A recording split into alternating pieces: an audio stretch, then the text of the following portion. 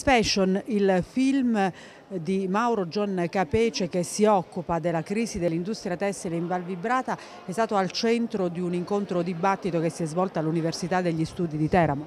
Sì, c'è stato appunto un incontro che parlava chiaramente di economia ma anche di arte, perché c'era il mio film e in buona sostanza si parla appunto della crisi del tessile, che è un argomento molto interessante, e dato che il mio film ha come protagonista un'imprenditrice del tessile che va in bancarotta, era un tema attinente.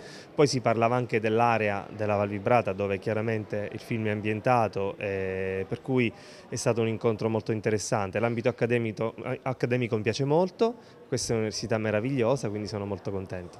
Hanno partecipato all'incontro anche gli attori, ha partecipato il cast del film. Sì, hanno partecipato l'attrice Corina Coroneo, Giacinto Palmarini, l'attore protagonista anche, ha partecipato Francesca Casalena, che è l'organizzatrice generale della produzione, quindi c'è stata una bellissima partecipazione e sono molto contento del mio cast artistico. Intanto il film Sfashion sta andando molto bene e tra l'altro verrà proiettato anche nel corso del Maggio Fest che si svolge a Teramo anche quest'anno. Sì, Sfashion è andato benissimo, è uscito nelle sale, è piaciuto molto al pubblico, molto molto, e io sono molto contento di questo fatto. Ho capito che l'arte, insomma, non è detto che bisogna fare un'arte tranquillamente fruibile per piacere alle masse, cioè il film è stato capito dal pensionato fino all'imprenditore, al professore, all'artista, quindi sono molto contento di questo.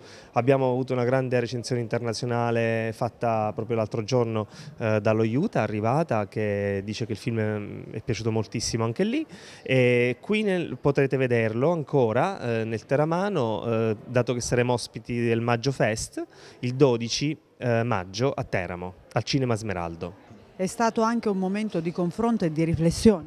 Assolutamente sì, in un contesto post-crisi è fondamentale riflettere sui modelli che non hanno funzionato bene, che non hanno creato valore all'interno dell'università, ripianificare, riformulare i nuovi modelli affinché in un periodo di post-crisi un'azienda, un gruppo di aziende possano nuovamente creare valore per tutto il territorio.